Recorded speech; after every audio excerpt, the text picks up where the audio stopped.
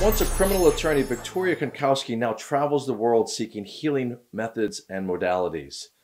Today we're talking to her about taking part in metaphysical experiences, including energy medicine in Hospice, Ayahuasca in Peru, San Pedro in Ecuador, past life regression, acupuncture, Reiki, shamanism, to name just a couple. It's an eye-opening discussion on adventure and growth in mental wellness. You can reach out to Victoria and other practitioners for a one-on-one session by going to the Karma Hub website. Let Karma Hub assist you on a magic journey of exploration and wellness. I really hope you enjoy this discussion. Click that like button, please, and don't forget to hit the subscribe button. Thank you so much. Enjoy.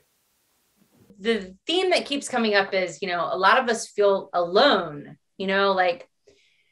in my family, I'm the only one I'm the weird one, right? These are my weird things. I can't relate to my family about that. And if I do talk about it, a lot of times I'm made fun of, stuff like that. So that can lead to a feeling of loneliness. But I think what's important to, and why this in particular, this video is important and talking is important, is to let people know that you're not alone. There are other people, maybe they're not in your immediate family, and maybe you're not lucky enough to, be able to have friends, that are right there that you can talk to about it. But we are out here. And, you're not alone, you're not alone in that experience. And I think that's important. She said, I want to attune you. Can I explain to you how this works? And I was like, sure.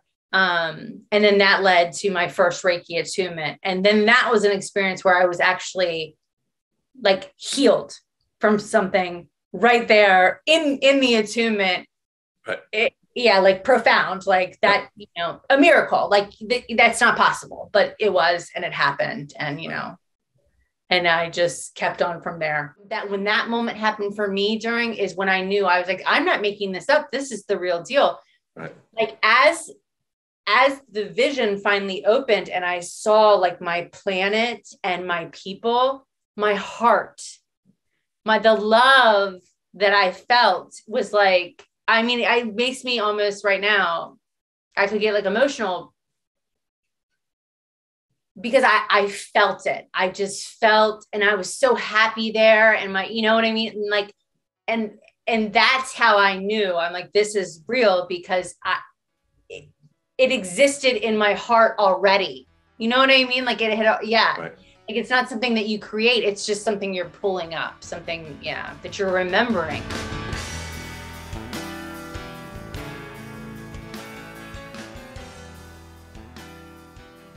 We connected more back in 2018. And I knew you more as a attorney that was Reiki attuned, and you volunteered in Hospice. Yes. So I know we talked briefly the other day, and it seems that you've taken quite a ride since that time, right? Yeah. Yes. Well, first of all, let's talk a little bit about your background. Are you still an attorney? What do you do? What got you into all of this magic? Right. So I am still an attorney. I have switched fields though. So, basically I'm an attorney because, it pays the bills, right? And I went to school for it. But I started out in my life, thinking I was just going to be an attorney. I was raised, Catholic. My parents are super Catholic. No, so there's no disrespect for, Catholicism at all, but I didn't take to it. And I really didn't have anything spiritual going on in my life. I was, more logic, everything was logic based. Right. But, as life does, it throws you wrenches, right? Monkey wrenches. And that happened to me, right after I had finished law school.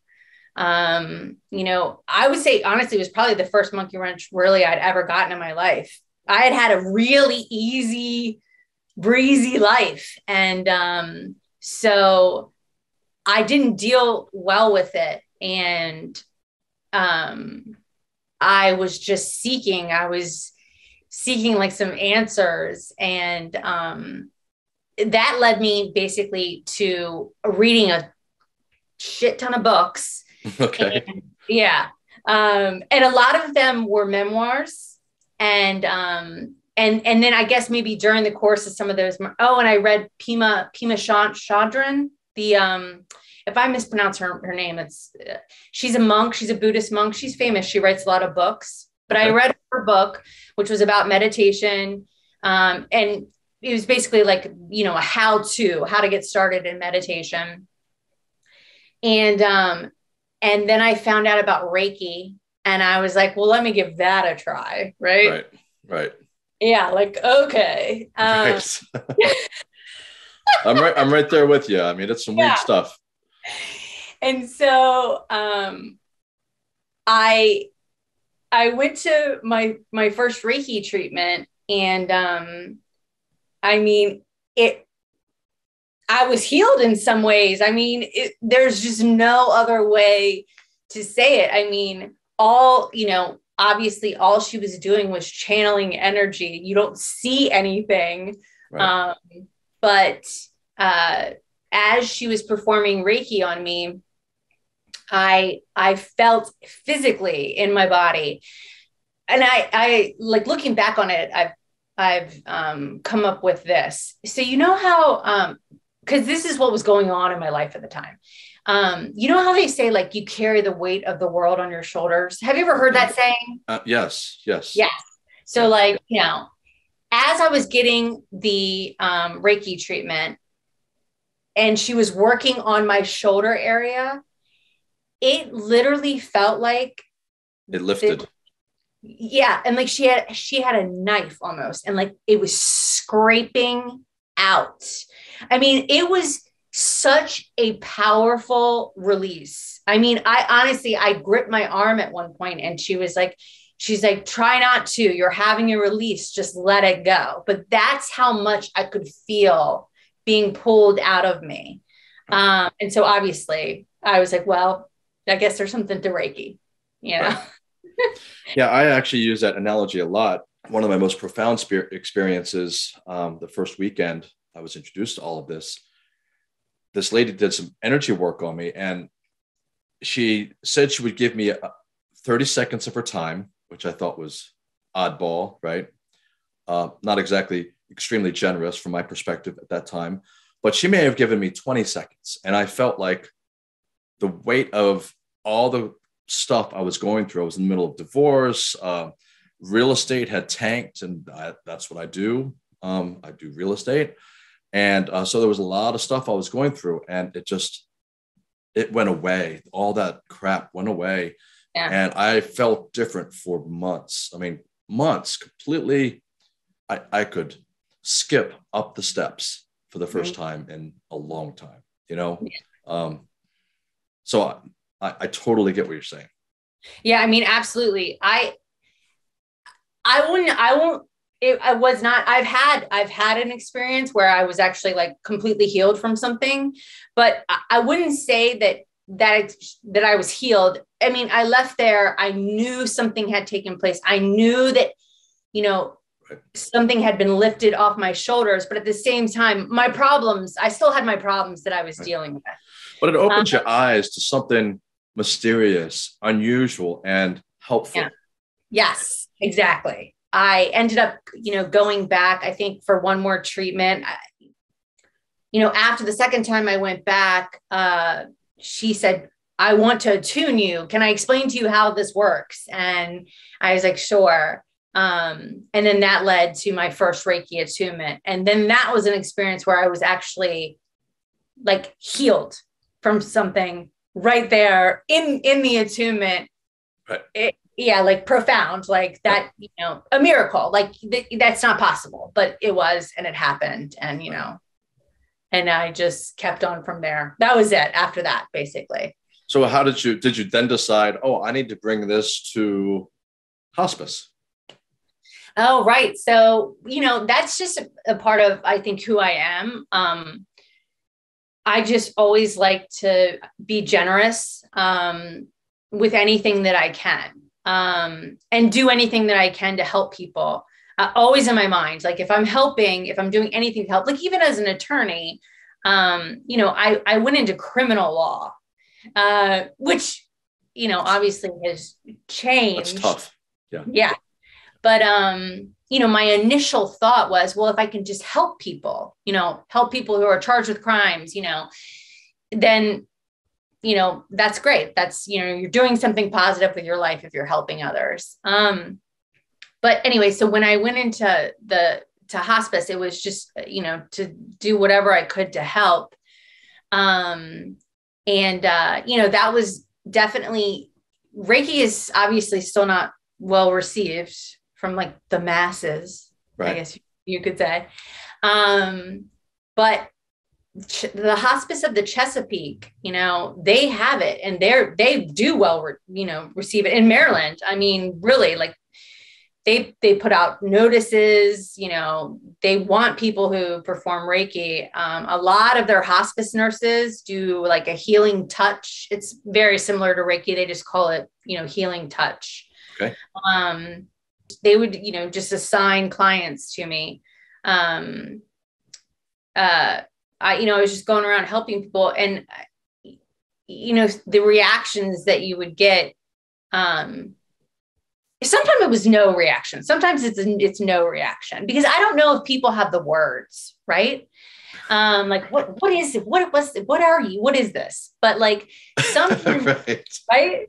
Yeah. But sometimes the reaction is, just mind blown, same type of reaction probably you've had and I've had from it. Like, what? Well, you're actually going in and helping whatever the issues happen to be. So, I mean, but people are really guarded when you walk in that door and you're working on their mother or grandmother. Right. And so if Reiki is not part of their belief system, what in the hell are you doing here working your voodoo on my grandmother? Right. And yeah, it's got to be tough. Yeah. The other parts of that is that, hospice will put out the notice, like these are the services we provide. And one of them being Reiki. So for them to even, contact hospice and say, yeah, well, we'd be interested in that. There's something in their mind telling them that, because they speak to the hospice person who will explain, well, that's energy healing. So for them to even allow. So they do have to request your services. It's not like you're issued to their person. Exactly. Gotcha. So, they're trying something new. And then, for me, explaining Reiki, obviously, because I believe in it so much, and it is like who I am. I just have a general definition for people. I'm like, everything is energy.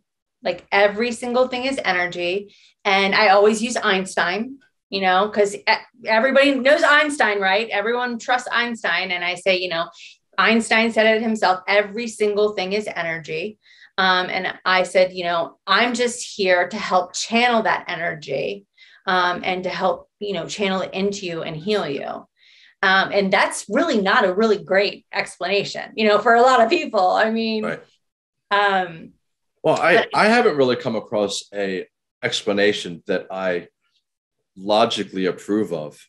Yeah. To be quite honest. If you do, please let me know. I will do that. Yes. Yeah. I'm serious. Because it's so like, it is. But that's part of the magic of it. I mean, when you believe something that's so unexplainable works as well as it does, then it definitely opens the doors to other things that are also unexplainable. Yeah. Yes. Right. And so when people talk about this craziness idea over here, mm-hmm. These days, for me, I'm like, well, I believe in the craziness over here. So why shouldn't I at least entertain the idea of the craziness that this is legitimate on some level? Yeah. That this other craziness is legitimate on some level. Me too. So it's given me a much broader view of how things operate. Mm-hmm. And I think it's just, it's awesome living life from that perspective. Yeah, it is true. It is awesome living life from that, because really nothing's impossible, like, so that is a good, that is really a good way to look at life. Nothing is impossible. It's crazy, but as I say it, I'm smiling because in a way that is truly what I believe, nothing's impossible. And that is beautiful, to think like that. But, yeah, from there, it sounds like you've dove into exploration a lot further. I have a list here of different things that you have done since, we were more connected back in like 2018, maybe 2019. I lose track. But so you've had an ayahuasca experience. I have. I would love to learn about that. I was curious actually about that years ago. Mm-hmm. I wanted to go to Peru and explore that because I've heard magical things about it. It never happened for me. I, of course, explored in other areas, and that's fantastic. I cherish those moments. But I am curious to hear what you did on that adventure. So I too had heard about it a long time ago. But I was like, this is my very first thought. I remember it clearly. I'll never be able to afford that. Like, it sounded like it was too out of reach. Like it was something like just so expensive and just out of my reach. But I remember also consciously thinking like that is something for me. And, that's funny because like, if you put something out into the universe, I feel like we can basically get anything we want, maybe not in the time frame we want, but like it, if it's a legitimate thing, like, I do believe the universe provides, because I did say that. And then it came back to me, and it was affordable. Obviously it was affordable. I could do it. And I also did it during the pandemic. So okay. It was like, there was nothing in my way, but, so I found this place in Peru. I'll plug it now, actually, because I do recommend it. It's called the Ayahuasca Foundation. Okay. So an American, went to Peru. His name's Carlos. He's the founder. He currently lives actually in Boston with his family, but he went to Peru, I don't know, 10, 15 years ago. I'm probably completely wrong about all the dates, but if you went on the website, he tells his story. Experienced ayahuasca and the healing abilities of it in every way, and was like, obviously, I want to share this. Right. Now to clarify, so ayahuasca is not legal in the States. We're not telling anybody to do it, but if someone's on a journey and they want to explore it, then we're here to, I guess, inform about that exploration. Exactly. And it is legal in Peru. So it's illegal. It's legal in many countries, I guess. Yes. Okay. And also I think, and actually I know this for sure. There are places in the States that are currently as a religious need, like, okay. Because they're using it in religious ceremonies. Okay. I think ayahuasca is being used in the States legally right now for religious purposes only in certain areas. Yes, there are ceremonies that are taking place. I don't know the logistics of it, but right. I don't know if it's considered legal or not, or what the loopholes are, but you can find it ceremonies in the States. Right. Yeah. So I got on a plane and I went to Peru. Well, okay, let me go back to Carlos. I'm sorry. So Carlos, who founded this place, so he ended up staying in Peru after his ayahuasca ceremony, trained as a shaman with the local tribe. They're called the Mashanu. Okay. And like, when I say tribe, like legitimately, like, these people, they live amongst themselves in community, off the land, no technology, like it's still going on in, 2022. And he, from there, as he had trained as a shaman, he got the idea to open up the foundation, was able to secure funding for it, and has since done so. He's built this, really awesome. It's like a little paradise on the Amazon River, like in the Amazon rainforest. You have to take a boat to get there. Wow. It's crazy. You're totally unplugged. And it's located right by the Mashanu community. So anyway, that's what I did. I got on one plane. I flew to Miami. I flew to Lima. From Lima, I flew to Quito, Iquitos in Peru. And then I got on a boat and headed up the Amazon River for about 45 minutes. And then you're at your destination in the middle of the rainforest. Wow. It's really amazing. It was really amazing. And then I spent about a week there. So they have all different lengths that you can, go and partake. So did you take it just one day or a series of days? Did you work up to it, like a small dose to a larger dose? No, that's the thing. So you just jump right in. The very first night we had our ceremony. That sounds really, really scary. Just jump all in, huh? The first night was the first ceremony. I did this, I think it was the 7-day retreat. So I ended up drinking ayahuasca 4 times. Okay. When I was there. Now this is going to be the not so interesting part of the story, but it's the truth. So if you get a calling to do ayahuasca, if your mind is saying, or a desire, like I want to do ayahuasca, it's because ayahuasca, the plant itself, is calling you. Like she beckons you to come because she has something to teach you. So that's the saying, right?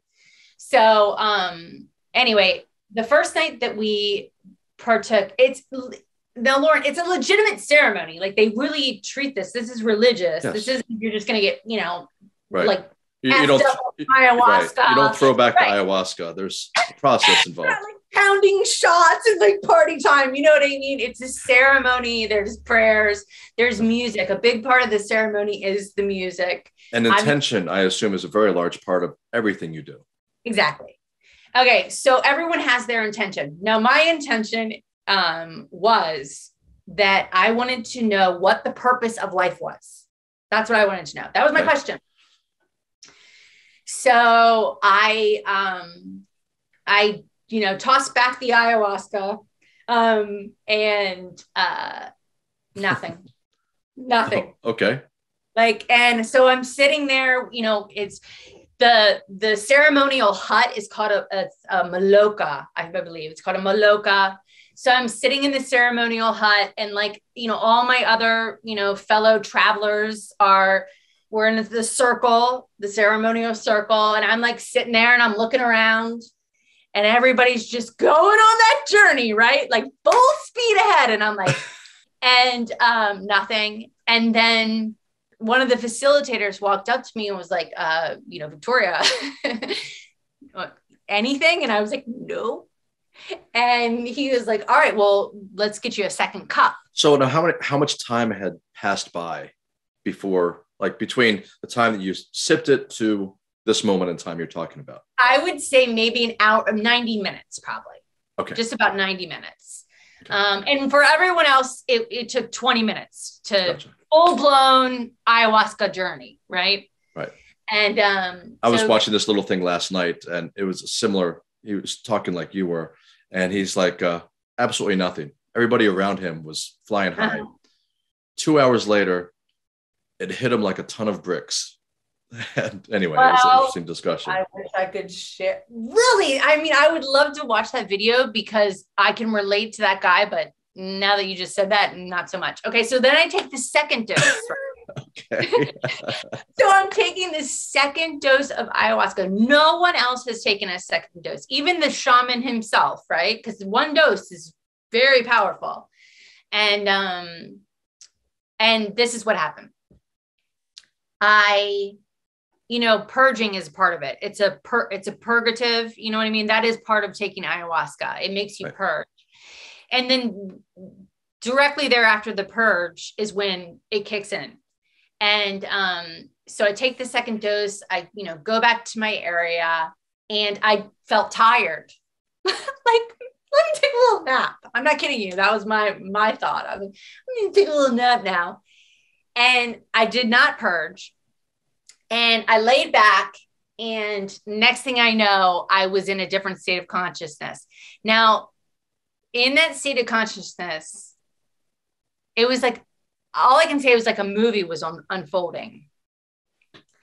And literally, like, I felt like it like came up on the screen, like the Warner Brothers theme, like dun, dun, dun, like the movie was beginning, right?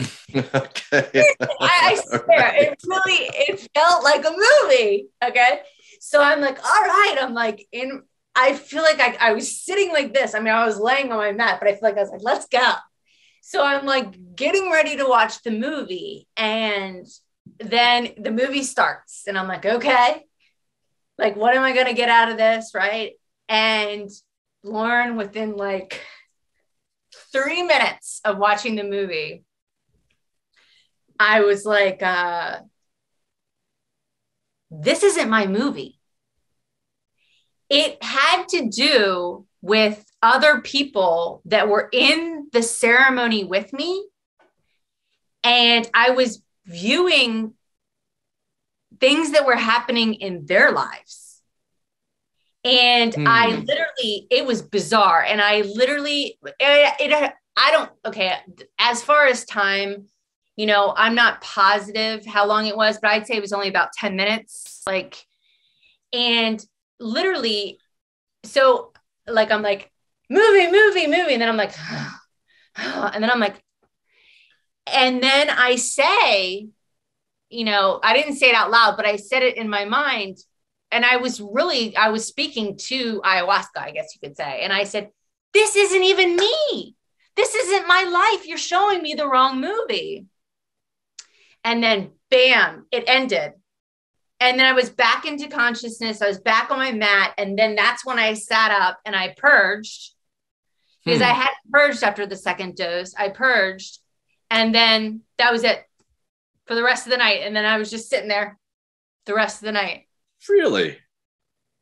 Oh my gosh. I mean, I wish it wasn't really. I wish it was like, that is exactly what happened to me. Yes. And so then, the next day, obviously. Well, I have heard of people talk about the experience of you're just connected to everyone. And in your case, you got connected to the people around you, and you got to see their story, and you didn't get your own movie. Right. I did not. You got other people's movie.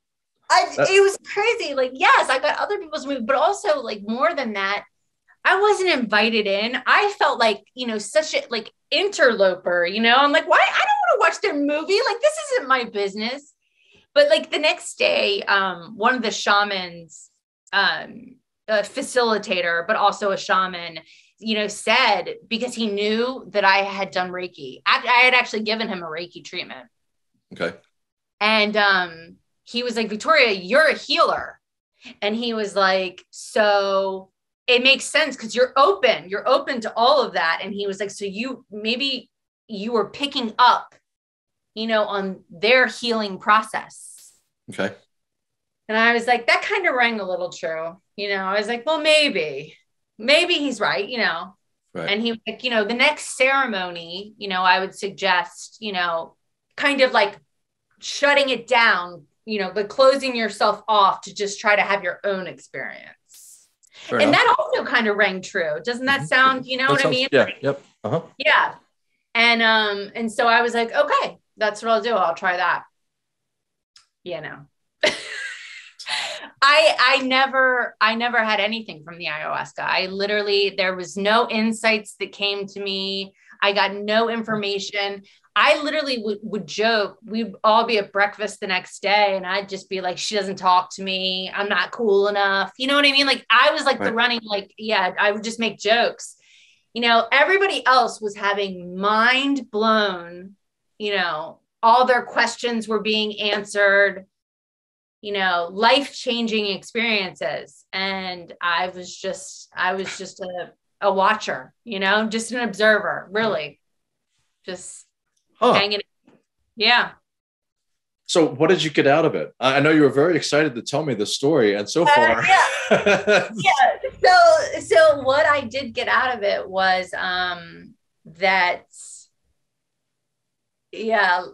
basically I know all the answers to all the questions that I seek. And ayahuasca didn't have anything to tell me. But the problem is that I don't trust myself. I'm always questioning myself, right.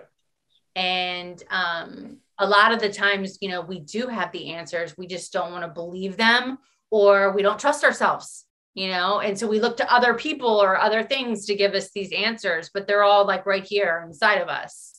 And it's just all about loving yourself and trusting yourself.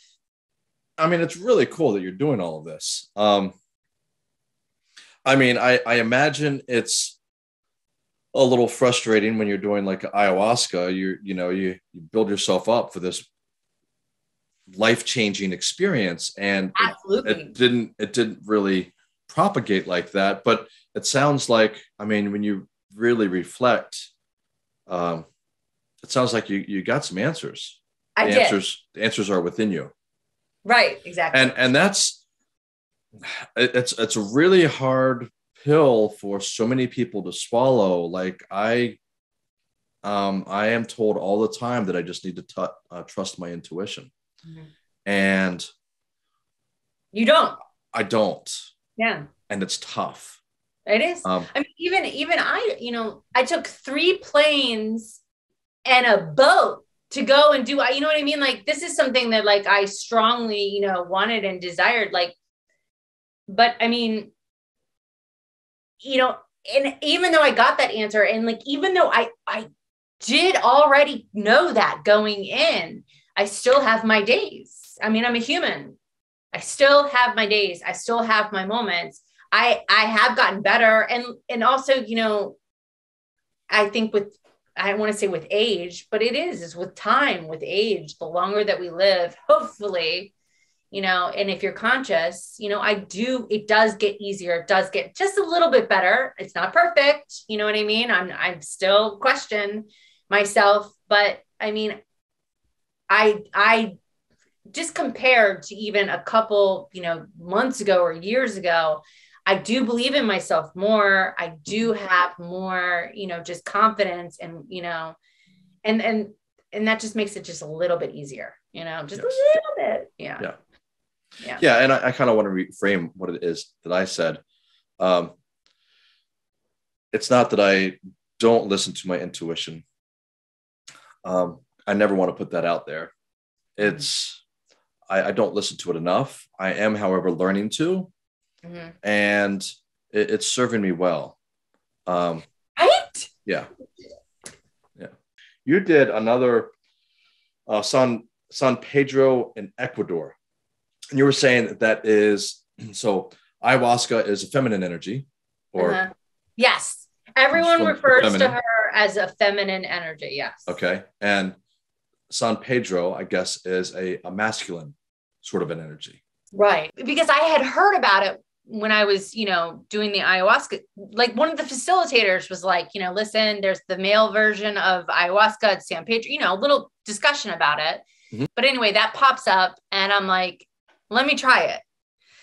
Of course, I like to try anything, especially if I can grow in any way from it. Absolutely. Yes. Yeah. So I did. I went, I tried San Pedro. It worked. And this is the message that I got. And when I say the message, like, it is the message, because it literally reverberated in my ears for like 4 hours. And I was like, are you kidding me? Okay. And it was in Spanish. The message was escucha, escucha, escucha, escucha, escucha. I heard it like that. It was like this, it was almost like a drum beat, like, the music of the world. And what that means in Spanish is listens.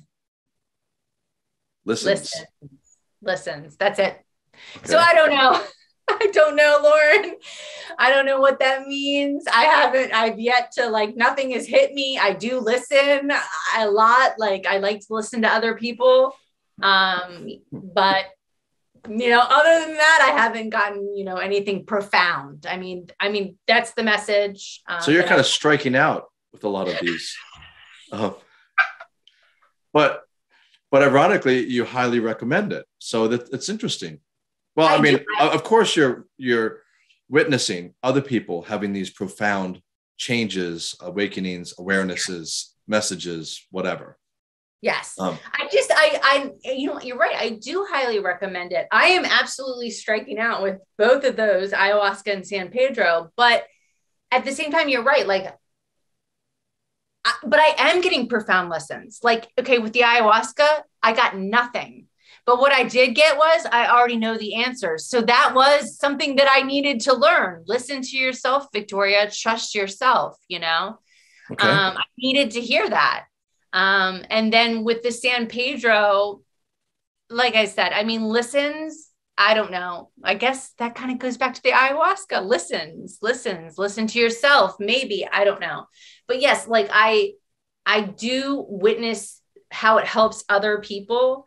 And, and also, just because something doesn't work for you the way you want it to work, everybody's different. And like, I would want, anyone to know, like, if you're not doing it out of fear, like you're scared, then, you know what I mean? Like, there's nothing to be scared of, because I'm here. I successfully, you know what I mean? Like, and I think that's important for people to know, because the fear does hold us back a lot. Going to Peru to do ayahuasca, that's a scary thing for sure. Yeah. Yeah. But don't be scared, like, it's, there's definitely, safety there, and people who want to help you and facilitate it, and, Nice. Yeah. So I have on my little list here, it says past life regression. So yeah. where did you fit that in? Oh, you know what made me want to do the past life regression? I remember my sister and I, we don't get along. And, I'd heard so many other people, you had done a past life regression, and, people, like, a lot of people get a lot out of it, especially with, like, relationships with people in their life. Like, yes, it helps to explain. Right. So I was like, you know what? I'm not going to get anything out of my sister. I've tried to talk to my sister. So she's like, what? Like, past life, why would we have anything like, that is not in her wheelhouse. Right. Right. So I was like, I'll figure it out. And then that way I can put my mind at ease and, hopefully have a better relationship with my sister. So I went in there thinking that I was, that was my purpose. Okay. So I went into the past life regression, and that was the question that I asked. They ask you, the people, I guess, what are they called? Hypnotherapists, yeah. Potentially. Yeah. Okay. So they ask you, what are your goals? What information do you want? But anyway, is that how you had the hypnotherapy? Is that how you had past life regression given to you? Was it through a hypnotherapist? Because there's different ways to do it. I think she was also a hypnotherapist. Plus, I don't know what the other title is though, but yes, okay. Part of it was hypnotherapy. Absolutely. Okay, fair enough. Mm-hmm. Yes. So, as she's asking me, she's like, go to the door, open the door. What do you see? I didn't see anything. It was darkness. Yeah. And so I was like, so she asked me, like, what do you see? And I was like, nothing. And then she was like, okay, well, come back in. She walked me to another door. What do you see? I'm like, nothing. And I think that happened a couple more times. And, you can hear it in their voice. Like, she's like getting, she's kind of getting irritated. Right. Yes.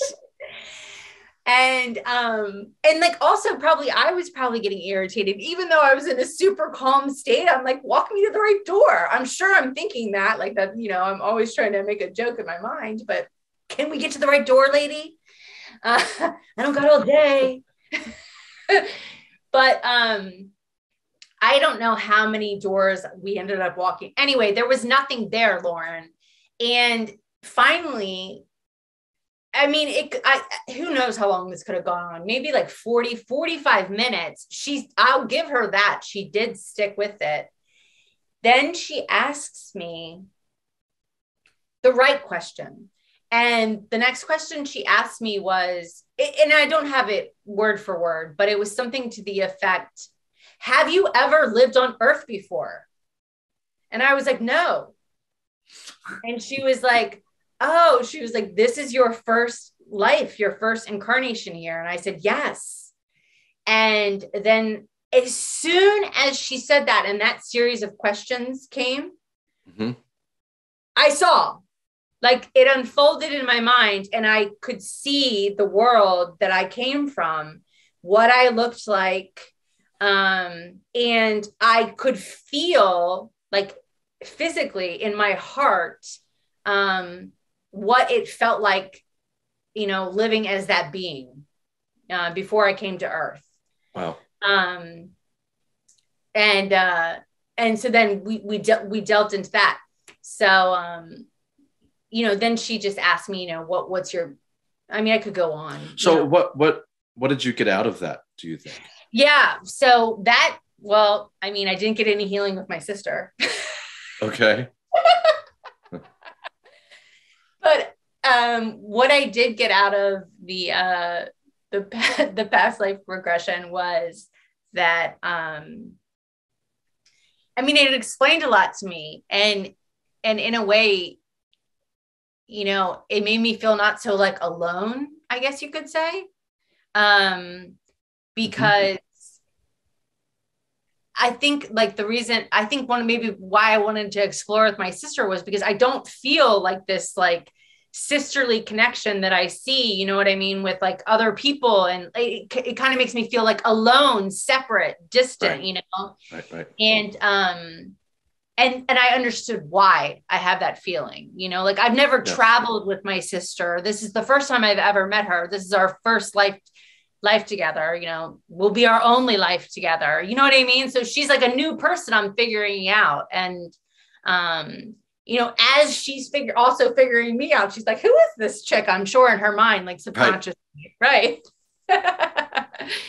So, it made me feel I could understand more, just not so alone, not so different. And just, it gave me comfort. Well, it's really interesting, some of these different methods that are out there. You get one piece of information that resonates with you, and it can be very healing. Trying to think of a better word. Assurance, comfort, and that is huge. It can play a huge part in the way you process everything. Yeah. So when I did my past life regression, it was similar. He was trying to lead me, or trying to get me to lead myself. Kind of like he was your person was trying to lead you through doors. Mine was, had a pretty similar scenario. And it seemed pretty stereotypical. I mean, I was not impressed with the imagery that I was getting. I was kind of thinking to myself, okay, so when is this over? And like my person, he stuck with it. And then things started happening in a way that I knew it was not me just fabricating a story. Yeah. Could you see? Did you have visuals? I could. Yes. Yeah. And it became very vivid, very detailed. The story became unusual and interesting and relevant. And then in the end, I was a blubbering mess on the floor. Yeah. Yeah. And then after that took a while. And then after we was done with that, he was like, do you want to do some more, or do you want to keep on going? I was like, well, let's keep on going. So he took me down another story, another, I guess, lifetime. and the truth is, I don't know what it is, but my subconscious mind is attaching meaning to something, right? And it was important, whatever the story was. Right. And after the second story, this whole process, again, it kind of started pretty stereotypical in a war. I was a soldier and was not that impressive. And then it just got more and more detailed. And it wasn't coming at that point. It wasn't my mind, or it wasn't me creating the story. I mean, I would never You've be able never to been create in a war, right? No, and I'd never be able to create this story. I mean, I'm not a writer. That's not my thing. The stuff that was coming out was very unusual. And then it hit me emotionally. And once again, I was a blubbering mess. And that the second time around, I just, after some time went by, he's like, would you like me to take you back? I was staying in a hotel around the corner. And I was like, no, man, I'm going to walk there, man. And, I was just a mess walking down the road, completely just bawling. And I'm sure every car that was driving by just saw this red-faced kid that was a complete mess. Yeah. And it was interesting because to get into the hotel, or the area where the hotel was, there were guards. And you can imagine this kid that's just bawling, his whole shirt's like wet. And the guards are looking at me. They're waiting for me to have some sort of pass if I were a car for the gates to open up. But I was walking, so I just walked beside the gates. But they're looking at me, and I'm looking at them, and I'm red-faced, and it was all just very weird. But my subconscious resonated with it, and I got rid of a lot of stuff. And you were talking about earlier the weight of the world being lifted. Mm-hmm. Man, that was I just felt wonderful afterwards. And, a lot of information came to me too. And it cleared up a lot of questions that I had. So it was very real.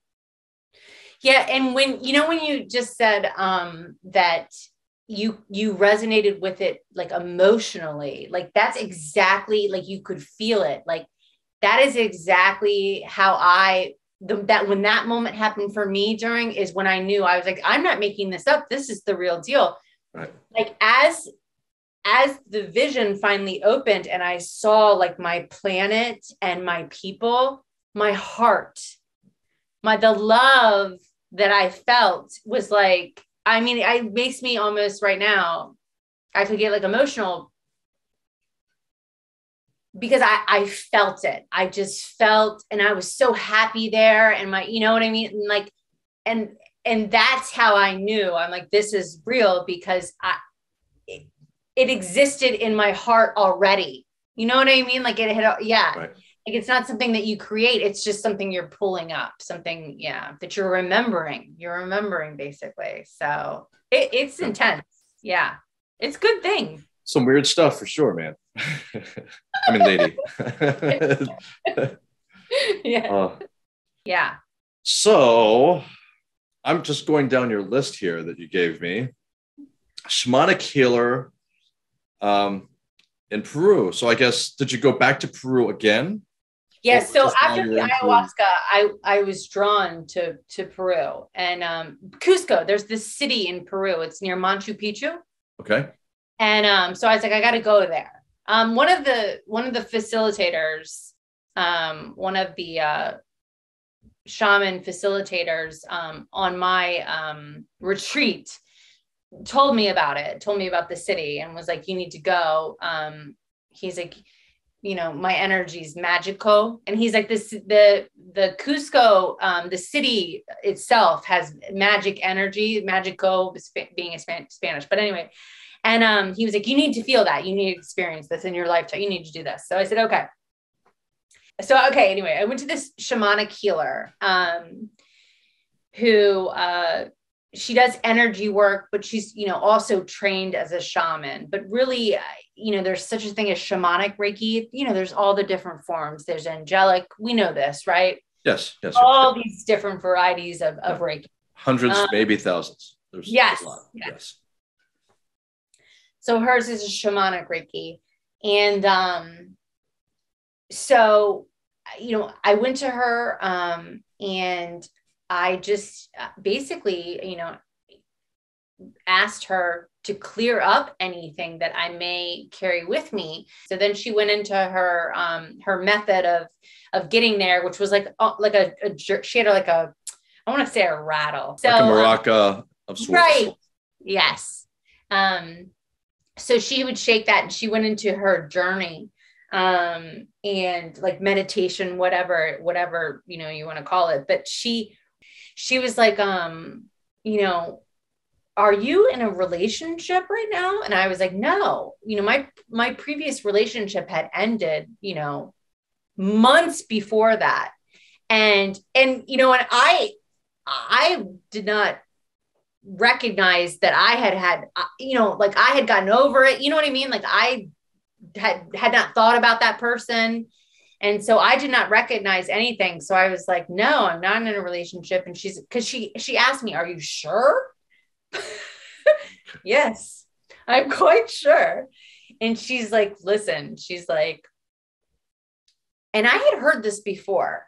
And, you know, through talking to other people, but she said, when we get into relationships with people, we can develop a cord to attach to that person. Yes. You know, like, yeah, you've heard that too, right? Yes. Yes. Okay. And she was like, you know, you had a relationship with this person. She was like, you guys have developed the cord. And she was like, and though you, from your perspective, that cord, you know, is severed, she's like, he is not let that cord sever. She's like, in fact, when I went and I found him there, she's like, he almost tried to hide. Like he's holding on. He's holding on. And she said, he may still love you. And I was like, and you know, my response is, I was like, well, cut the cord. Because I don't want anyone attached to me that I don't know that they're there. You know what I mean? Right. Cut that cord. And she was like, okay. She's like, but you know, take something from that. Maybe there's something left you know, you should let him say to you, you know, because a lot of times we think about it only from our perspective, right? Well, I don't have anything to say to them. You know, it's over, blah, blah, blah. Well, maybe they have something to say to you. You know, maybe you should give them that chance. And yeah. And I was like, okay. And she was like, but anyway, so she's like, that was it. That was that part of that healing. But I had never, you know, thought about that in any way. And I had not identified that cord still existed, and didn't realize that even if one of us does cut it, the other person can still like hold on. Yeah. There can still be that attachment. But I mean, that makes total sense, you know, obviously. I just had never thought about it like that. Yeah. I have on Karma Hubb a cord cutting exercise.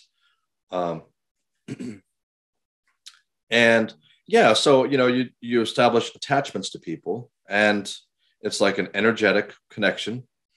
And they happen quite easily. They happen all the time. Yeah. And if you're really close with someone, it's probably there, you know, or have been close with someone. It's also probably there, unless there's a complete sever, and it's hard to get to that point. But yeah, so cord cutting is a very good practice, from what I understand. Yes, yeah. Absolutely. And I guess you get acupuncture on a regular basis. Yeah, I like to plug acupuncture because, you know. So how do you find that different from Reiki? So when I'm describing Reiki, I'll tell you how I describe Reiki. I bring up acupuncture. And if they're familiar with acupuncture, most people are these days. Yeah. It's the same ball of wax. You affect the energetic body. And only Reiki's a little bit more bizarre because that you don't have to have physical contact. Right. Needles. Right. Right. Mm-hmm. So there's no physical contact, or there doesn't have to be. Mm-hmm. In fact, you don't even have to be on the same continent. So it can be even really super weird. I know. But it does the same thing. Yeah. It can be a reset for your energetic pathways in the body. Listen, I don't know. I don't, all I can say is this, my experience with acupuncture is that, I do Reiki all the time. I mean, I have Reiki shares, once a month.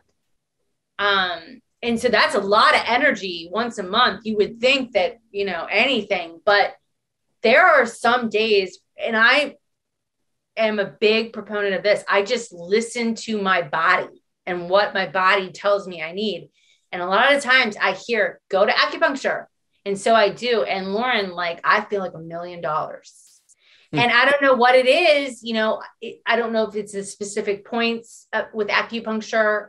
I mean, obviously it is the specific points, but it's a good complement to Reiki. I've gone to acupuncture when I had a cold, and legitimately, like I had a cold, I walked in and she asked me, and I think I'd gone there for some other reason, but I said, listen, I woke up today, I have a cold. She's like, okay, I'm not kidding you. She put a needle in my, I guess, lymph node. Okay. I felt the cold break up. Like as soon as she put the needle in, because I went like this on the chair, because I felt like this burst. Okay. I'm not kidding you. And then I was like, I said to her, I was like, whoa. I was like, I think you got the cold. And she's like, are you okay? And I said, yeah. She said, hold on. She said, hold on, just breathe. She put her hand right here, right on my third eye. Hold on, just breathe. I did. She finished placing the needles in me. I walked out of there. I had no cold. Right. I had zero cold, like nothing. I was fine. And not to mention whatever else I had gone in there for. You know what I mean? So I like to plug acupuncture because I think a lot of people, they don't try it. I don't know what the reason, but I'm like, it's just such a good complement to everything else. And it's just been so good to me that that's why I liked it, because it's just worked wonders for me in so many ways. So, I mean, obviously you've done a lot of searching. Yeah. Like, how do you feel like this has affected you? Like, has it done anything for you in terms of growth? Or do you just consider yourself an explorer? I mean, I definitely am an explorer, and I will continue, and I like to grow. But the theme that keeps coming up is, a lot of us feel alone, in my family, I'm the only one I'm the weird one, right? Like these are my weird things. Like, so, I can't relate to my family about that. And if I do talk about it, a lot of times I'm made fun of, stuff like that. So like that can lead to a feeling of loneliness. But I think what's important to, and why this in particular, this video is important and talking is important, is to let people know that you're not alone. There are other people, maybe they're not in your immediate family, and maybe you're not lucky enough to, be able to have friends, that are right there that you can talk to about it. But we are out here. And, you're not alone, you're not alone in that experience. And I think that's important.